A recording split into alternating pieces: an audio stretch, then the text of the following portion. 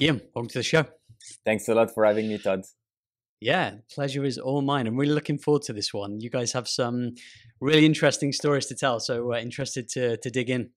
For the people that don't know you, maybe you could give like just a basic introduction to yourself, and then kind of your company Lemlist, and yeah, who you are and what you do. Yeah, sure. So my name is Guillaume Moubeche. I'm the CEO and co-founder of Lemlist. Lemlist is a sales automation platform that allows B2B companies to automate their sales prospecting on multi-channels, so cold email, social selling, and also calls. In the last 3 years, we grow from 0 to 10,000 plus customers, with a vast majority of our customers based in the US, and all bootstrap, meaning with $0 in funding. Yeah, well, congratulations on that. One thing I just picked up on as well there, you changed your kind of elevator pitch or your value prop. You changed to sales automation. Yeah. That was not previously the case. So maybe you can elaborate briefly on how that's changed. Yeah, definitely. So we started with being like basically the most personalized tool regarding cold email. Because prior to Lemlist, I actually had my lead generation agency. So I was helping a lot of companies in their sales prospecting. And when using all the tools on the market, I felt like there were not enough personalization. So you couldn't add like photos with dynamic like text, tags, logos, or even like videos to make it like more compelling. And since sales is all about relationships, I was like, we need more personalization. So we started like this, and eventually, I was doing also like a lot of LinkedIn, a lot of calls, etc. And I was like, okay, let's get there eventually. And as the product grew, we started like shifting a bit. So I think for us in terms of our strategy, but we might come back to that later, we start with we have a really like powerful warm-up system. So something that allows you to get best deliverability, meaning that your emails end up in the inbox and not in the spam. So we have like really good warm-up system. Then people upgrade to email outreach, where they can send emails, and when they become like really, they want to step up their game when it comes to outreach, they start scaling up to the last plan, which is multi-channel basically. Yeah, I'm definitely interested to hear about this multi-channel. And it's interesting what you said about the personalization. I've only ever tried cold email. I think I tried it once, and I did it roughly 18 months ago. And I used Mailshake. And at the time, like, our brand is quite human, quite personable. We're kind of like no bullshit. We don't mind swearing and kind of being ourselves. So that's kind of how I led in my cold email. I tried to use charm and humor, but I wanted to personalize the email. So we wrote on the board. I think I've seen it in some of your templates as well. We've got like how we can potentially help, and then you've got like bullets 1, 2, 3 to kind of grab people's attention. But I was actually writing the name manually on the board, and we were like taking pictures, and then we had to like map it to Mailshake with it was like just really time consuming. So I guess you should have come to Lemlist. Exactly. So you basically help people personalize at scale, which you've learned basically gets much better response rates, right? Being human. Yeah, absolutely. Gotcha. Cool.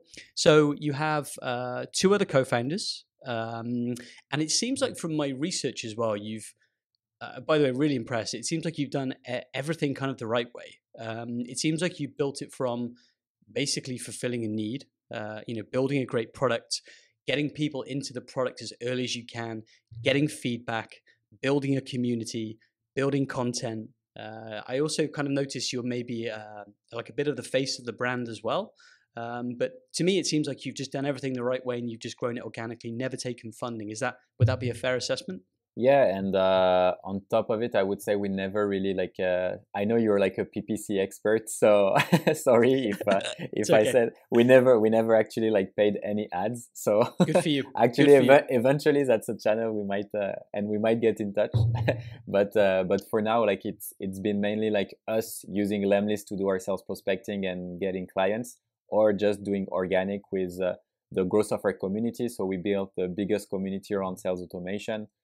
Then also producing a lot of content, showing, how to use the tool at the same time as, like solving a problem. So how can you make your templates super personalized? And then, we include the tools in the content so people understand like how to use it. And all these type of things has really generated like I would say like a very like nice circle of growth and flywheel of growth. Yeah, Good for you. So I'm just going to go to my sheet and just look at some numbers just to give people some context. So this was actually from a pitch that you put on YouTube. You actually pitched to investors and you recorded it. You should definitely go check that out on YouTube. It is in French, the actual video, but you put subtitles on there. So I took it from there. So in 2020, last year, you and the end of Q1, you were at 1.2 million ARR. The end of Q2, you were 1.9 million. Q3, 2.9 million. And by the end of 2020, you were at 4.4 million ARR. So that's quite some impressive growth considering you don't do paid, you've never taken funding. So I think that definitely, sets the stage. So let's talk about this really interesting project that you've had with regards to funding. And this is the main thing I want to discuss with you. So you actually went about getting 20 million in funding. Maybe you can tell the whole story of why you did this thing and kind of how it's all turned out. Yeah, definitely. So actually, like I can give you the secret of how everything started, or at least like where the idea came to my mind. So I was chatting with Nathan Latka, and it was during like a live, and eventually, he was saying like, you guys have a bootstrap company, you're growing like super fast, your numbers are sexy, like there's no need, for you to raise funds. And then I told him like the only reason I would like to raise funds is to get an article in TechCrunch, just like for the fame. But I was saying, like kidding. And then he told me like, yeah, I mean, you just have to pay a VC $5,000, ask him to send a term sheet, and then you get in touch with a reporter and say, I have a term sheet from this VC. We'll probably say no. Do you want to write an article about it? And then it made me laugh. And then I started thinking about it, and I'm like, I mean, when you look at fundraising overall, it's very opaque. Like you don't have any information, you don't know how it goes. And since I started, like documenting a lot on my YouTube channel, and I was posting like tons of tips and tricks on, how to be more productive, how to network, how to do like all these things that an entrepreneur should know how to do. I was like, okay, I've been interviewing like top founders about like fundraising, also like top VCs. And then I was like, okay, let's challenge ourselves. And challenge ourselves to raise 20 million in 2 weeks. And on top of it, I was like, we know that we're going to say no. And the reason we will say no is to show the world that you don't need to actually raise money to be a successful company. And you don't need to raise money to be in hypergrowth. Because what I'm kind of like sick of in the media is just, like all the same articles about who has like the biggest fundraising or like round of fundings.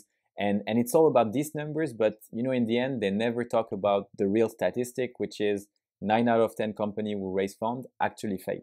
So, eventually I wanted to go and start a debate about that, start talking about profitability, employees' happiness, and all these type of things, which for me matter like 10 times more than the rest of just like a round of funding.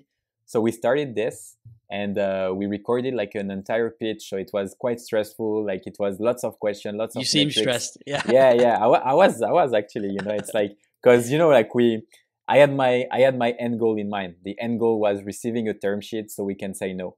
And once your pitch, obviously like it will basically decide for you, if you're going to get that term sheet or not.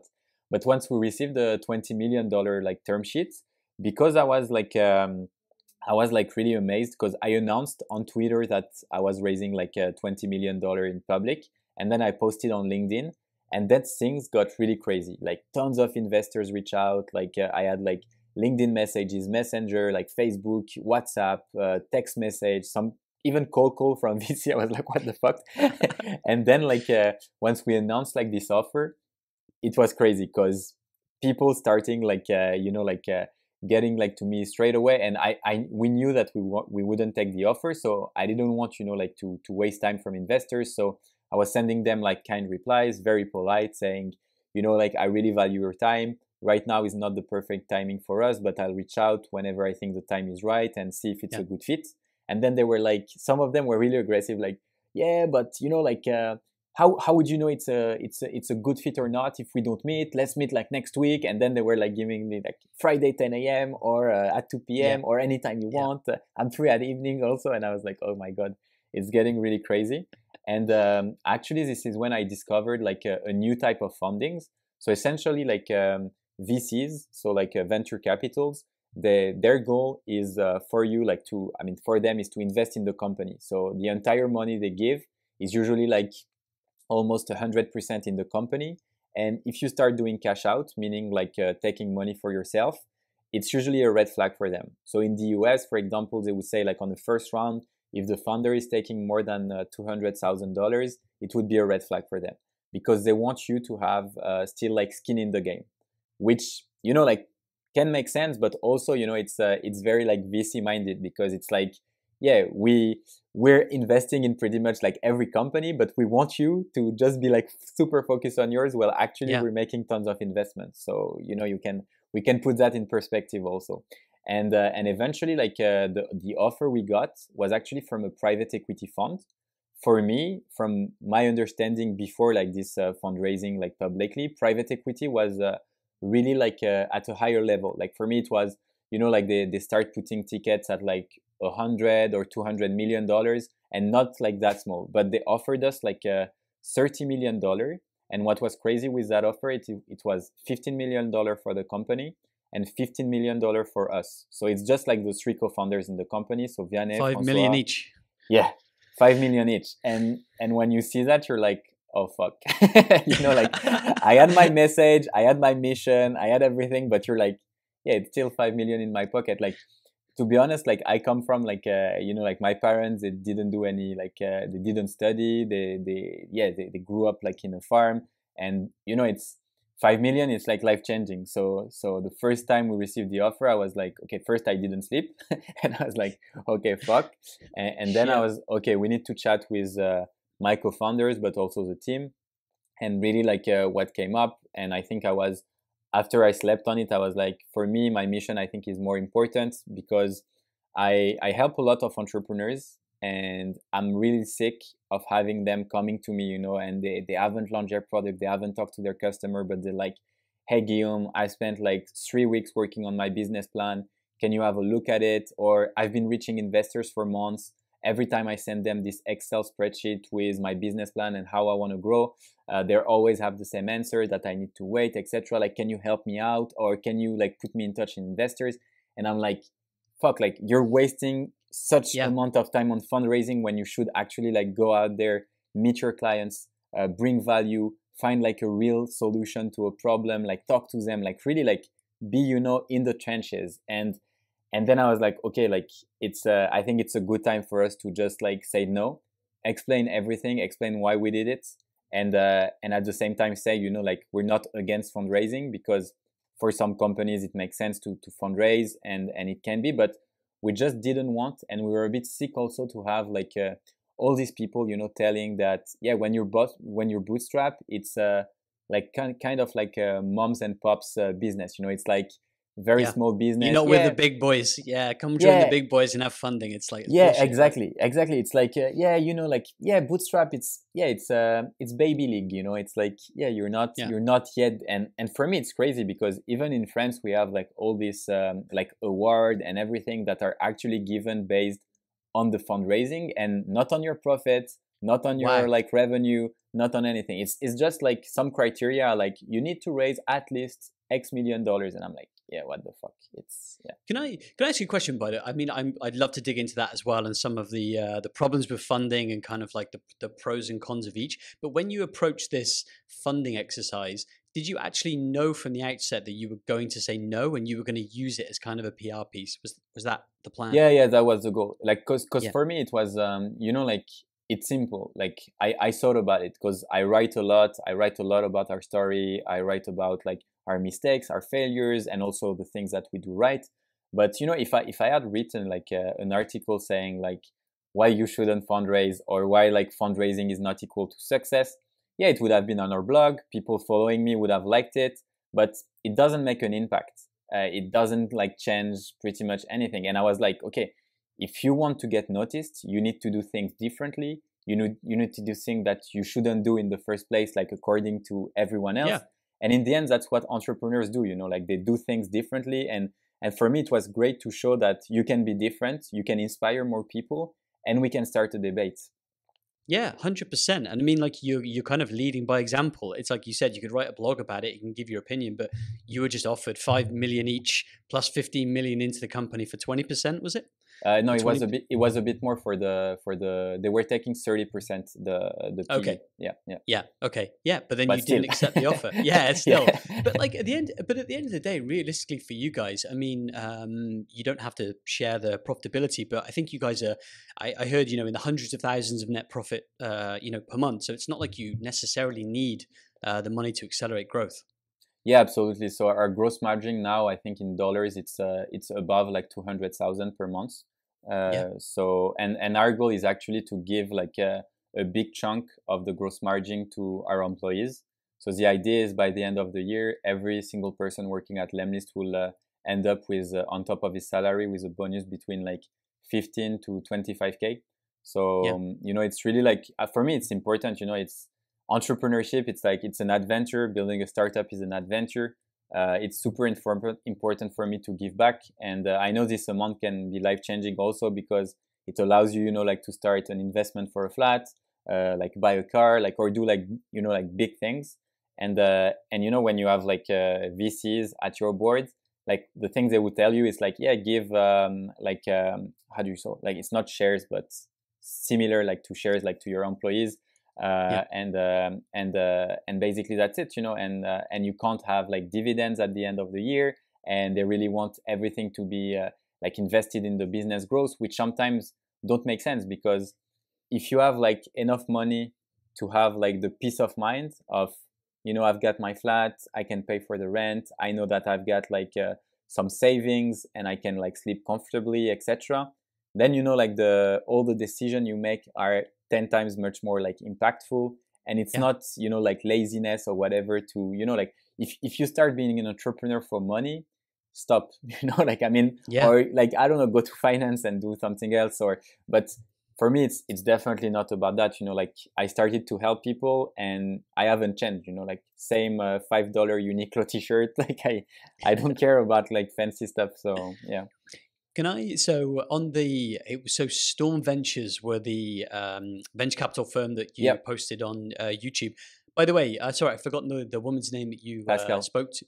Yes, Pascal. Yeah. She seemed great, by the way. She Yeah, seemed she's super nice. extremely incredible, very, very switched on. So, kudos to her for letting you post it on YouTube. And my question was around kind of how do you feel that could potentially kind of negatively impact that relationship? Because I mean, you've kind of wasted her time.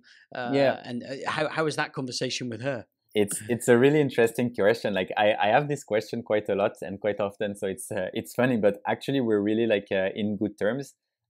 Pascal vision of entrepreneurship is much more like we're super aligned. So it's like Yeah. helping more and more entrepreneurs like to raise in good conditions, to like do all these things, and like actually after we published the video, she had like tons of really really amazing feedback from other VC friends, other people. They was like, yeah, it's for them, it's like it will become the same as the Airbnb pitch deck that everyone shared.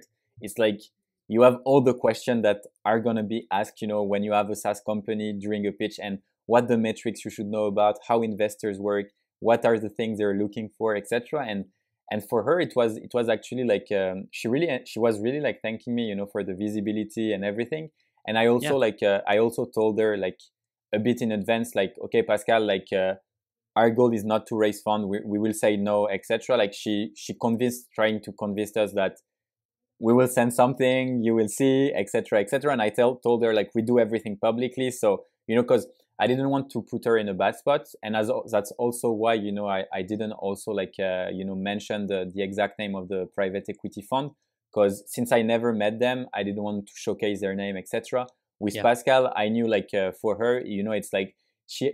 I think she has a bit more the like the American mindset. It's like you win some, you lose some, and in the end, it's never an issue. As long as you're like transparent and you've done the right thing, it's okay. It's a long game. Yeah, It's a long game. exactly. And to be entirely honest, I actually like once we received the offer, like with 15 million in cash out, I think spent 2 hours on the phone with her, just to ask for her advice, because I was like, like this is huge in terms of money, etc. And then she, you know, like she was very like thoughtful, asking me about like my mission. Why was I, you know, into like what was like, she told me like, okay, at the end of the year you'll cross like the 10 million AR, and she told me like, you don't need to hire like massive team to grow like No. at the same speed. You have very scalable business. She's like, okay, let me take off my investor's hat and tell you like, okay, don't take it, keep growing, focus on your mission. You've been doing that for 3 years. It's you're like killing it. So go. And she was like super thankful and super kind. Yeah, but she seemed great, and your presentation as well was super impressive. I mean, I listened to it in French, but I listened to the subtitles. But it was, yeah. I mean, I'll dig into this a little bit more in a second. But I felt like the way if it's not just an example of the types of questions that you need to be prepared for, I would also say it's a very good example of how to answer them, because Thank you. you were, yeah, no, but seriously, you were very clear and concise, to the point. You like answered her question like pretty much perfectly, in my opinion. Every time you had all the numbers there in Tableau, I think like already. Yeah, So it was stuck on the side. yeah, it was already. So yeah, it was super impressive from your side. Just going back to my notes as well. So one thing I heard you say on another podcast, it was on the Nathan Latka show you mentioned, and I think this was not so long ago. I think it was in maybe Q3 of last year, Okay. and he was asking you about if you'd sell the company. And you said no. You said I wouldn't sell the company. And he asked you the question, what would you value the company? And you said at the time, I think you were at 2 million ARR. And you said, well, if I'm being fair, it's like roughly 5 times. And I think you came up with a number of like 7 to 8 million, I think is what you said. And this is like not long ago. And you now got a term sheet for like 100 million valuation. So how do you reconcile that? Like what happened? Yeah, I think actually it's a super point like you're mentioning, because I think like what's really important for companies to understand, and also like how like valuation works, because on the side of Lemlist, we also built another tool like Lempod, that after 18 months we actually exited and the company got acquired. So I really got into, you know, like how SaaS businesses are valued when they are actually acquired versus when they raise funds. And the difference is basically huge, because you know, once essentially like a VC gives you a valuation of your company, you value the company in the future.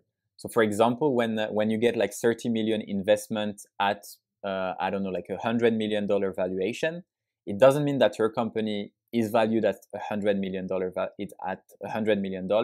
It means that essentially after you take the money, and after you spend that money and grow, etc., we think that your company will be valued at potentially like 100 million or more.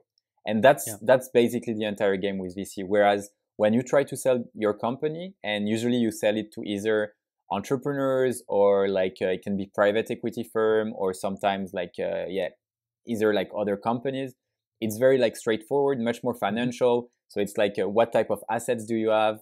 They try to never value brand, because for them, you know, it's difficult. So they like to stick to numbers. And then after that, you know, it's like in the end, again, like the value of a company is the price that someone is willing to pay. But still, you know, like I think you should always keep in mind that for SaaS, depending on where you stand in ARR, but it's always like a multiple of the ARR, and yeah. Yeah, understood. Okay, well, maybe we can talk about some of those things you were mentioning in terms of what you see as the problems with funding. So speaking from my own personal experience, right, we work specifically with SaaS companies, and many of those SaaS companies come to us because they want to scale up using paid media. You guys have had the luxury where you haven't had to do paid media, which is actually quite a rare case.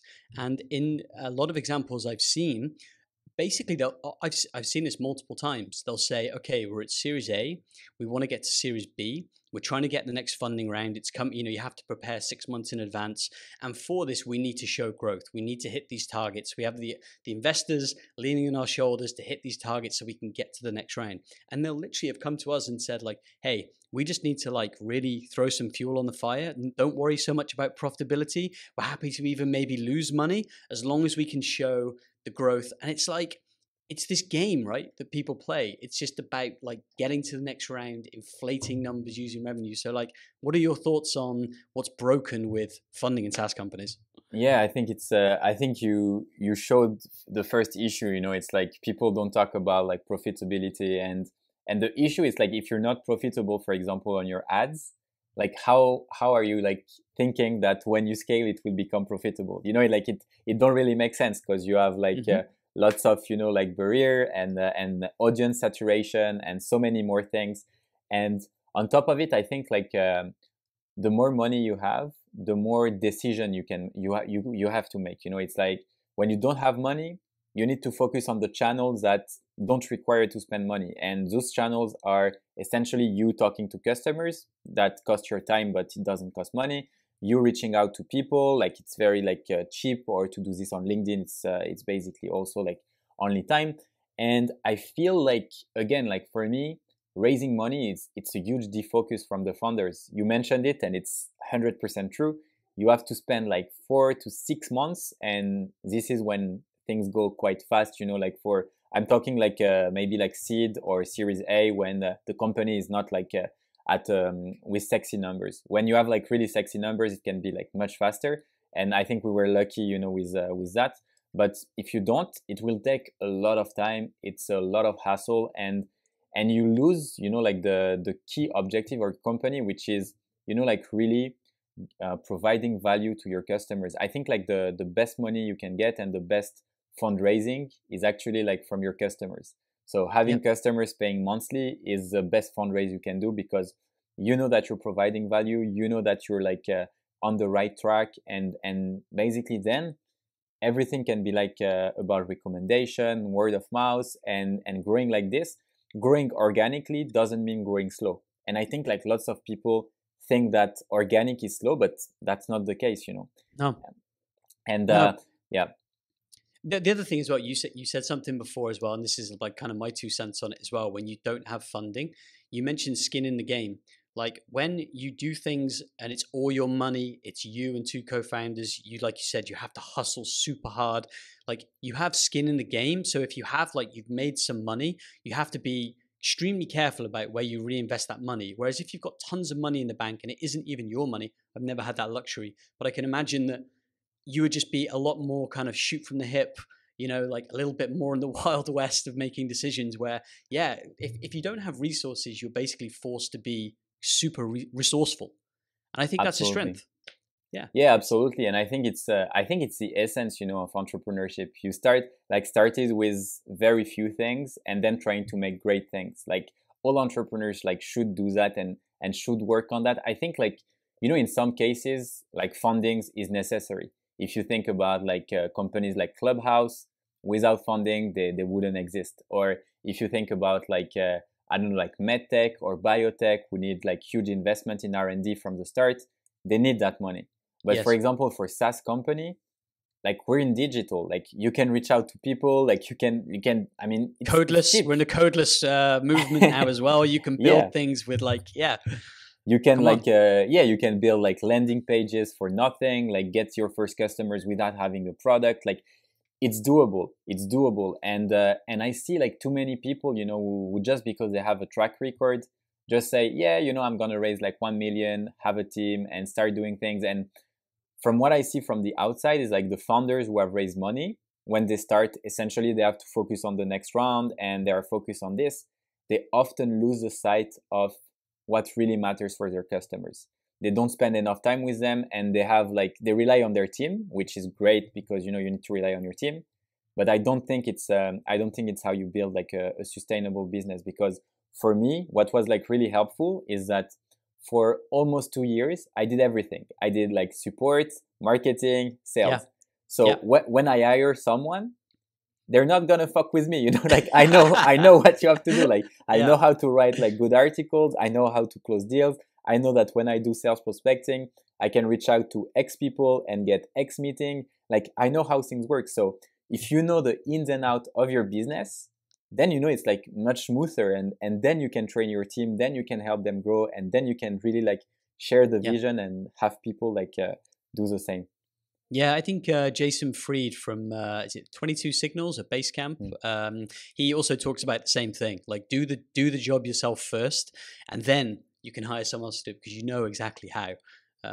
Super interesting. You what strikes me as well is, I mean, let's also be real. Your company and yourself, you're an outlier. So I think it's in the sense of you've done things incredibly well and you've had really, really great success. You're definitely an outlier. So, and I think there's also a entrepreneurship kind of gets put on a pedestal a little bit. I think, you know, these younger guys who kind of want to be an entrepreneur. Like, where did that come from for you? You mentioned that your parents, you said, had a farm. Like, I just wondered where you picked up. You seem to have this entrepreneurial ability. Like, where do you think that came from? Well, that's actually a really, really good question. I don't know where it came from, but I know that I had it in me. Like I always loved, you know, like when I was really a kid, to trade things and try to like bring more value in the things I was trading. So start with like magic cards and then eventually get a Game Boy or something like that. And yeah, but for my parents, actually, like business has never been like a job, or like going to business school. Like it didn't make sense for them. It's like, no, like study science, you know, like for them it was old school mindset, you know, they didn't go to uni or whatever. So it's like, if you study science, you'll get like technical knowledge and you can do whatever you want. Yeah. So I had to do like, I'm a chemical engineer. I even studied advanced medicinal chemistry in Glasgow. So I spent a bit of time in Scotland, and lovely, yeah. Drank a lot of beers. Yeah, for sure. And eventually, like after that, I had like my master's and everything, and I told my parents, okay, like I want to go to business school now that, you know, like I have my engineering background. Don't worry, eventually, like if there is no to job, fall back on. yeah, exactly. Yeah.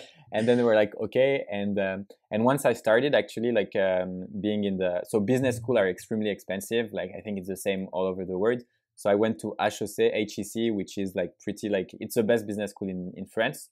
And when I was there, like because it was really expensive, I also wanted, you know, to start like building a business on the side. So I started a business with my dad, and for him at that time, you know, I was the businessman, you know, because I was in the best business school in France. So it was like, okay, like my son is gonna help me like get a lot of money, build like a profitable company, because he is like a designer, yeah. And we started working together, and I was like really, really naive when I started. So I was putting a lot of pressure on him. So we have like a lot of stock, because I was like, once we go live and start selling t-shirts, the website, we need to be sure that it holds the loads, because they're gonna have like massive people trying to buy everything, etc. So I was building a community around Paris, so we can use this community to like start, you know, like selling t-shirts and everything. And once we launched like the website, we had like a 0 order. And I was like, holy fuck, you know. And then I felt so bad. And the more we were growing, and we started having a bit of sales, but very few, like 5 to 10, etc. And I was putting like a lot of pressure on my dad. Like I kind of ruined the relationship we had, because we used to exchange a lot of ideas, but I was kind of, you know, like making him pay for my mistakes. And I felt really, really bad. And one guy from my school actually was starting his own company, which was a lead generation agency. And he was alone. And then he was telling me, I didn't know anything about B2B, but he told me like, let's start this together. Like you're a grinder. Like I know a lot in B2B. Let's exchange, let's grow together. And we started this together. And since then, I really like made a promise to myself, you know, to never really like let down the people who I care about. And since then, I think it was kind of my drive to really like work hard on customer acquisition, understand the ins and outs of marketing, sales, growth hacking, and all these type of things. And later on, we started building Lemlist. But yeah, it was I think it kind of started there. Yeah. Yeah, a few things to unpack there, but maybe one question as well. Like I was asking, kind of where your entrepreneurship came from and putting entrepreneurship on a pedestal. So like all these kind of maybe younger guys that finished their masters, you know, like you, they wanted to come out and start a business. So basically, your message is you don't necessarily have to go and get funding. You know, there are options to build communities, to, you know, build MVPs, to fulfill a real need. But like that aside, would you agree that entrepreneurship also takes a certain type of person, right? Entrepreneurship's definitely not for everybody. It can be super lonely, building a business. I mean, especially if you're doing it on your own. So what do you think of those like 1, 2, 3 traits that you need to have to like going in, like you need to know you should have before you start a business? I think determination is the number one. Like you need Agreed. to be. Yeah, it's like if you don't have like like the ambition and the grit and the grind that you're gonna put in the business, then like don't do it, because as you said, like entrepreneurship in the end, especially if you're like the CEO and you're like handling like the most important decision, you're gonna be lonely. When Yeah. you win, you always win as a team, but when you lose on your own. And even me, I have like 2 co-founders, etc. But I know that during our lost, because we had like some lost and we did like some shit, in the early days, like we made a Yeah, lot of of course. mistakes. And I was alone, it was on me, it's on my shoulders. And so you need to be prepared for that. But Yeah. I think like Carol Dweck, she was like a professor at Stanford, and she talks about like fixed mindset and growth mindset. So Hmm. fixed mindset, are people who think, for example, that you have brains that are good in math and that are logical, and you have other brains that are artistic or whatever. It's not true. Like we know that it is not true, but a lot of people have this mindset based on, it can be based, on your parents or your education or the society, which tends, to force to say like you have good student, bad student, etc. But actually, like when you learn about how the brain works, she also say that we have actually all the ability to become growth mindset, meaning that you understand that sometime when you face a problem, the more you work on it, the more your brain will create new connection and the easier it will get. So for me, if you from the start have a growth mindset, it's much easier, like to start a business. I think it was Einstein, who was saying I'm not smarter than other people. I just spend like a much longer amount of time on problems to solve them. And I think, like this is the truth. Like if you can spend time, on issues and you just go for it, have the grind, then everything become like much easier.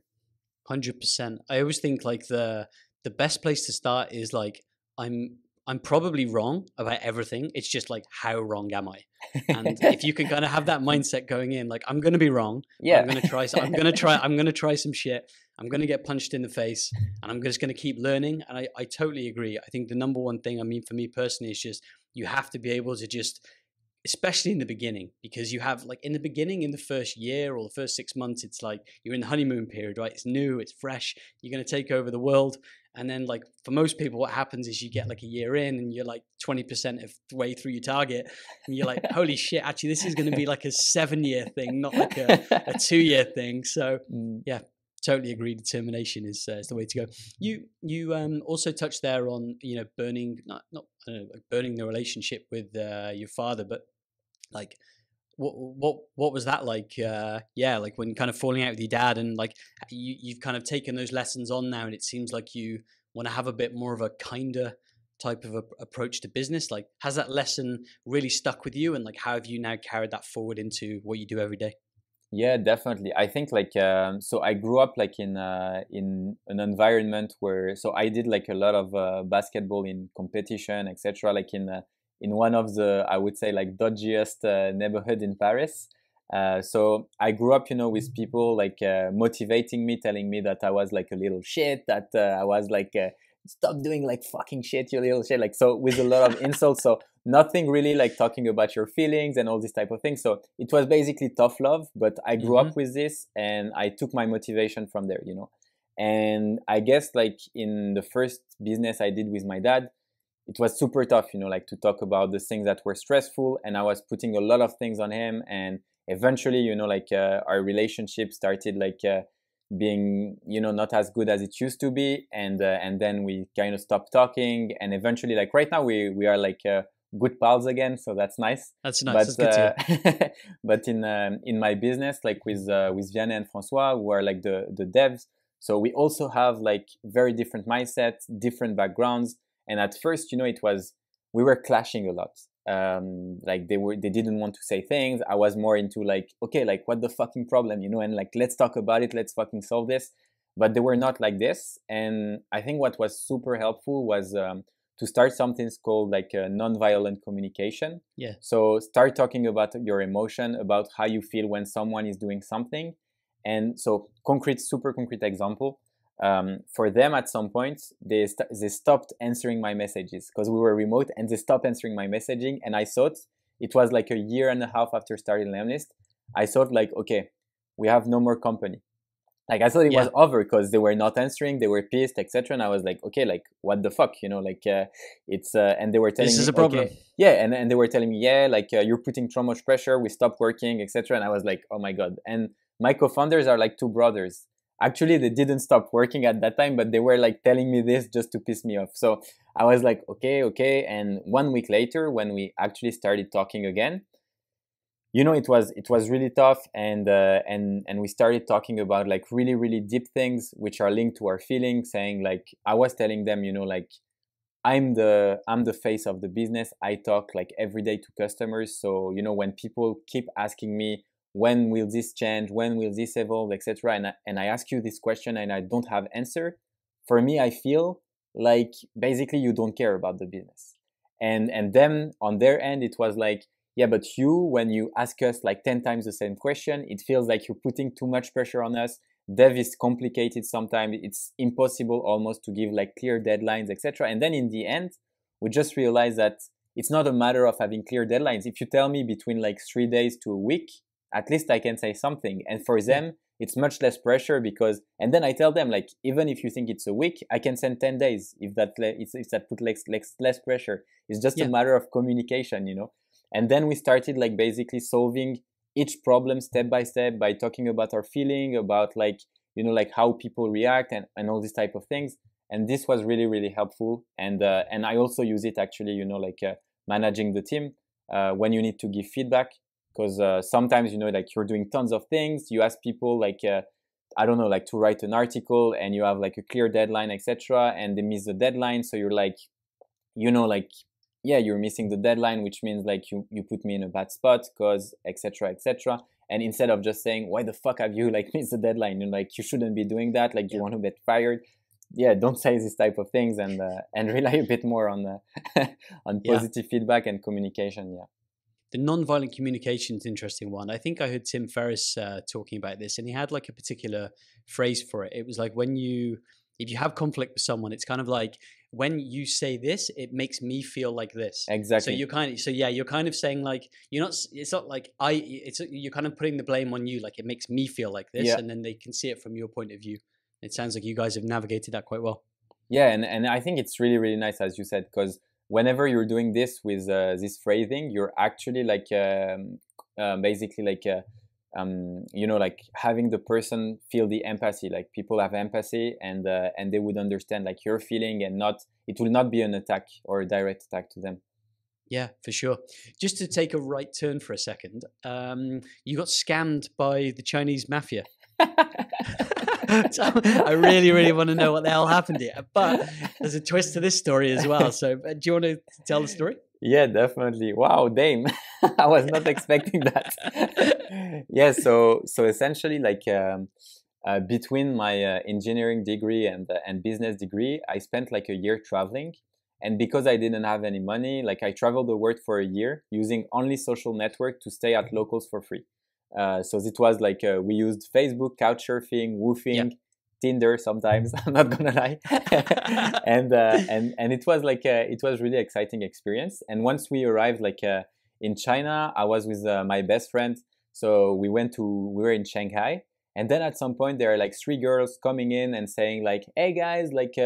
Can you take photos of us, and can we take photos together? And Chinese, you know, when you're like European, they love to take photos of you. Like in the metro, everyone takes photos. So I was like, okay, you feel like a star. It's quite nice. You're like, okay, I'm Brad Pitt or whatever. I should go, yeah. Yeah, exactly. Finally, a country where they recognize me. Somebody wants to take a picture of me. Of course. And then, you know, like we took pictures, and then they were like, hey, like we're gonna go to that like show, which is like a Kung Fu tea. And then I'm like, my friend loves kung fu and martial arts. He's been doing martial arts since he was 5. So he's like, hell yeah, let's go, let's fucking go, you know. And they start walking, and we do like kind of a lot of circles and round. And finally we arrive to that tiny place, and I'm like, okay, this looks a bit weird. We enter the room, and then we enter like another room, and it's very small and tiny. And my friend is like, how the hell are they gonna make like kung fu, you know, in such a little room? And then we start asking, you know, like the girls, like, how are they gonna make kung fu, you know? And they're like, no, it's not kung fu, it's chang fu. And you're like, oh fuck, you know, like a Chinese word you don't understand. And you're like, okay, I mean, you know, you're not fluent in Chinese, it makes sense. And then we start seeing the menu, and the price are reasonable, but maybe like, so the price on the menu is basically like price per teapot. And we're like, I think in total, we're like 5 or 6. And we're like, okay, fine. It looks like expensive tea, but let's do a degustation. It's like 5 different teapots. And in total, it would be maybe like 5 to 10 euros per person. So we have everything, and then it gets like super warm. And I don't know, I have a weird feeling like, I don't know, I feel like there's something, you know, getting there. And eventually, like when they bring back the menu to add like more expensive stuff, we see the price, and the price have totally changed. It's not like price per teapot. First, they have doubled the price, and then it's like price per person per teapot. So the menu has changed, they double everything, and then the girls who are there are telling us, no, it was the right price, like we had the same menu from the start. So you're like, shit, did I misread it? Did I get this wrong? Or yeah, like, you know, like I was, and you blame yourself, and you're like, fuck, you know, and we didn't have money, etc. So we're like, okay, it's in total it was almost $100, and I'm like, fuck, $100 to drink fucking that's tea. like a lot of money. Yeah. Yeah, and I was like, holy shit. And my friend didn't have money because he didn't bread like a lot. So I was like, okay, like let's see. And in the end, we spent like I think $80, and I'm like, okay, like let's walk away from there. And then the girls are like, yeah, like we're gonna go to another place. Like let's meet later, whatever. And then, you know, like my friend opens like a tourist guidebook, and then he sees like 3 Chinese girls come to see you and ask to take a photo. Then they ask you to walk you like to a kung fu tea. Don't go there, it's a scam. And then I was like, are you fucking serious? And then I was like, oh my God. So then they explain, you know, in the guide that they usually go in round just so you're like totally lost and you can't find the place. So we went back to the main square where we met them, and they were still there. So we went and confront them, asking them like, what the fuck, like you stole our money, etc. And then they were like, we don't speak English, we don't understand, etc., pretending that they don't know us. Yeah. So we came back home. We were actually like our host. We were late to a meeting with him, like because anyway.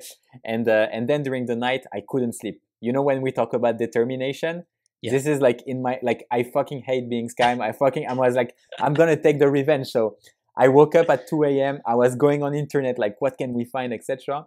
The day after that, we go back, we find the place. Once we saw the 3 girls in the same place. So we decided to went to see the police. One guy like decided to come with us. And from what I read, it was basically possible when the police was there to get your money back, or at least a bit of your money. So when we entered, because I knew the guy was going to basically like trying to negotiate and everything, basically I used everything that, you know, Chinese people are afraid of, which is like losing the face, talking about their country, etc. So I was like, you know, I came to China with the impression that it was a country with respectful people and people that were kind, etc. And here I'm getting scammed on my 5th day. Do you think it's normal? It's not about the money, it's about respect, etc., etc. Yeah, so the cop was like fucking mad, etc. And then in the end, the guy was like, okay, like, can they share you know, like the how do you call, like the coupon, like the invoice, you know, with everything. And I'm like, we got scammed. Do you really think that we had an invoice? Actually, we had one, but I didn't want to show it. So the guy was like, okay, how much was it in total? And then I said, yeah, we paid like $200. And then he's like, okay, so if I give you like 160, would that be okay? And then I was like, yeah, it's okay, it's okay. It's okay. It's not even about the money. So we took 160, and then my friends was like, did we just make $80? And I was like, yes, we did. And then we went to a restaurant, had a massive like feast. I love it. It was a good time. And it's a good way, you know, to start a trip that's gonna last for a year don't be scammed, or know that at least if you get scammed, you know they're not gonna fuck with you for a long time. And there's like a perfect example of like the inherent determination in you that you woke up at 2 a.m. You're like, right, the Chinese mafia has scammed me. I need to get my money back. Good for you, man. Love it. Thanks. How about just going back to Lemlist, just to kind of close up? Like, what are the so we spoke at the very beginning about moving more towards like sales automation and also the multi channel. Yeah. Do you maybe want to speak about like what are the future plans for Lemlist? Yeah, definitely. So our mission, in the years to come is to help like 1 million entrepreneurs launch profitable business. And from my experience in these 3 years, like in the space, is that sales prospecting always work. But what doesn't work is when people have the wrong expectations, or at least when they think that you can automate everything, it's going to be autopilot, and you can be just like chilling and getting things on autopilot. You need really like to spend a bit of time and learn how to do it. So since I always love like to teach new things, and I try to be like very clear in the way I explain things, I've decided to launch I launched a course last year in France, and it's working really, really well. And sometimes, like I do like 1 hour into like schools, digital marketing school, a bit worldwide, etc., to explain. And I realized like when you teach to people and when they see the benefits, then, everything's become like much smoother. So we've decided to launch a few like courses in the coming months. We also want to launch like a bit more things, like, because one of the key, to our growth was really about like all the things that we've learned, whether the tool we used or the guides we read, or pretty much like all the inspirational stories. So my team, like I put like a few persons from my team based on all the stuff that I've put in some place, like in Notion, like during the years. And I've asked them like to really do for like 6 months, going into all the communities, doing curations of the best tools, the best guides that you can filter based, on the AARR funnel. Yeah. So acquisition, pirate funnel. Yeah, that's easier that way. And basically we're gonna launch like free side marketing project where people, I think, probably will leave us their email to get access to like this type of resources, when they can really learn, get one place, when they have all the resources that gets updated like on a regular basis, etc. So we have like a lot of new challenges, and we really want to grow the community, help more people like be successful in their business, and build the right content for it.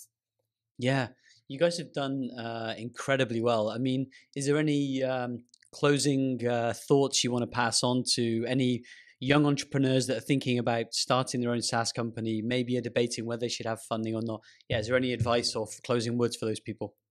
I think so first, if you're debating whether or not you should raise fund, I think like a good question good things to understand is that getting someone in your company is like a marriage. So having a VC is like having a new co-founders. You need to know about this. And if you decide to raise funds, which in some case can like really work well, make sure that you really do your due diligence on the investors. So ask them to make an intro to a CEO of their portfolio where things are going extremely well, and ask them also to make you an intro to a company or a CEO in their portfolio where things are going like terribly bad. Like, for example, the company failed, the company shut down, or all these type of things. But get in touch with the people when it didn't work, so you understand the best case scenario and the worst case scenario. Once you have the full picture, it's much easier to decide. And if you're just like a young entrepreneur and you're wondering, or like aspiring entrepreneur, you're wondering what to do or what not to do, I think like just go to Nike and read their tagline, which is just do it. I think like, to be honest, it's difficult to do something like better than them. I'm not just sure. Fucking do it. Just fucking do it. Yeah. No, Yeah. seriously, because in the end, it's all about execution. It's about grind. It's about like you showing up every day, taking that call, sending that email, writing that article, writing that post, and trying to be consistent about it. Because in the long term, consistency beats everything. 100%. Just to add on that as well, what you said about Nike, just do it. Have you read Shoe Dog? Oh, it's on my to read list. I've started, and then like I went to another book, and I need to. It's so good. And I would Real also hustle. add to that. Oh, it's amazing. I mean, like, again, just to echo the sentiment of our whole conversation, if anyone's thinking about starting a business, and read that book, because that book is like, it just shows you the years, the decades of just pure grind that guy, put in, or the team put in at Nike. So definitely a book I would recommend. Yeah. Nice. Yeah. Well, listen, thank you so much for doing this. It's been really nice meeting you, and thank you so much for sharing your insights on funding. Really intrigued to see how it's going to go, taking your own kind of trajectory. Super cool. And where can people get in touch with you? Kind of where are you most active? I think LinkedIn is a good place. So you can either type like G dots or CEO of Lemlist and you will find me. Or Guillaume at Lemlist.com, but I guess my French first name is impossible to to spell. So LinkedIn is the easiest way to get in touch. Good man. Well, thank you so much for being on the show, and speak soon. Thanks a lot for having me, Todd. Take care.